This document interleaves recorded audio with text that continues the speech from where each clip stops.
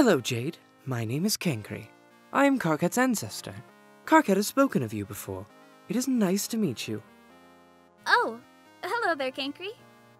Karkat's other friend, Rose, had mentioned you were, pardon the perhaps offensive term, part bark beast. Now, I assure you, Jade, is that too personal?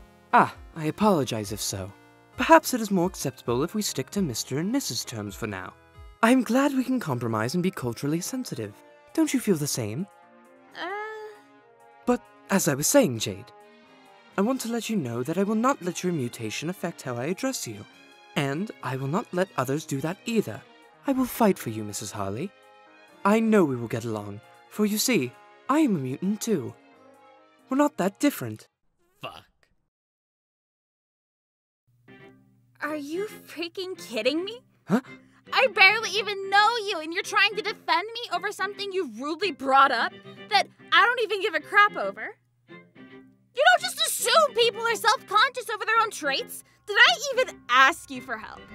Why do you think I'd need you to help me defend myself?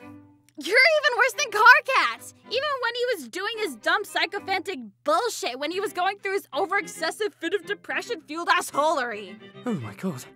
Oh, and what, you think that just because I'm a girl I can't defend myself over a few mean comments about a mutation that I think is actually pretty fucking cool?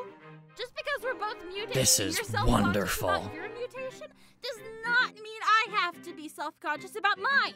Do you know who I am? I'm the witch that's gonna blow your planet up. I control space, motherfucker. Step off.